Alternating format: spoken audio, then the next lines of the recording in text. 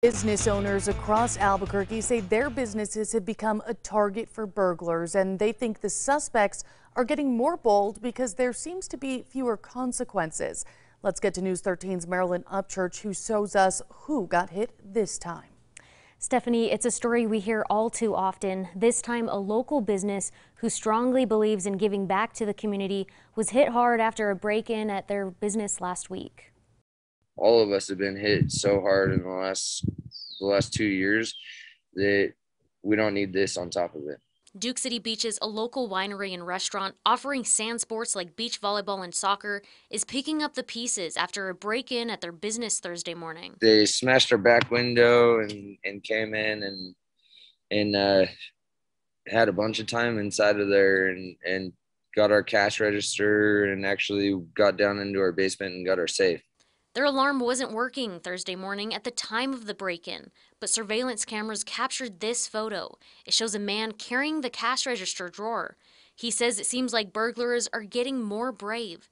This one breaking in first thing in the morning when the sun was up, not even trying to hide. He went into our basement, which only has one exit, and he was down there for like 15 minutes or so. It's like it's kind of crazy to think that somebody could be that brave to go down there and know that they didn't have an exit, they didn't have anything, and there's not really any consequences. Although he hears many stories of break-ins in the area, he never thought he would fall victim to the crime. We were under the impression that it was a okay like area and that we wouldn't get hit, and that's when you get hit the worst. White says they love giving back to the community, and just last week they hosted the Spike for Survivors volleyball tournament, raising money for firefighters in Albuquerque and the county. A large portion of that money went to the families of the recent Metro 2 helicopter crash victims. He explains these problems are discouraging. It's hard to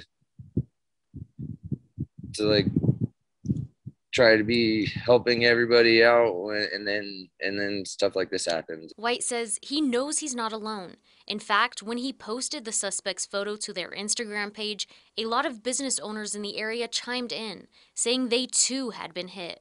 I posted a picture of him on Instagram, and we got 5 or 6 different people sending me videos and pictures. In the past couple of months alone, KRQE has told you about multiple business burglaries, everything from tattoo shops to makeup institutes, and a dozen auto shops. I have a very resilient spirit, so I'm not crushed by it, but I've built this business over 15 years, and I put everything into it. White says he's frustrated, and he hopes something is done soon to prevent this from happening to other businesses. These break-ins are just not top priority, and I understand that, but something needs to happen because it just keeps happening. White says they're going to have to make up thousands of dollars because of the broken window, stolen register, and safe. Back to you. Okay, Marilyn. He also tells us they called APD. He was told he could file a report over the phone. He says he hasn't gotten a response yet.